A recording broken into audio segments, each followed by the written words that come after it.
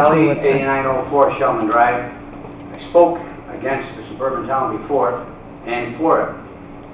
My reasons are getting stronger against having a suburban town.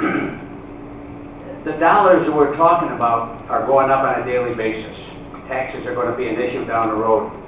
And I really feel by becoming a suburban town, we're eliminating a lot of people that could run for town council and run for the supervisor's job. We need people with great expertise for handling a lot of dollars. It's not like the good old boys of a few years back where there was only a few dollars involved. So mistakes now can be extremely costly.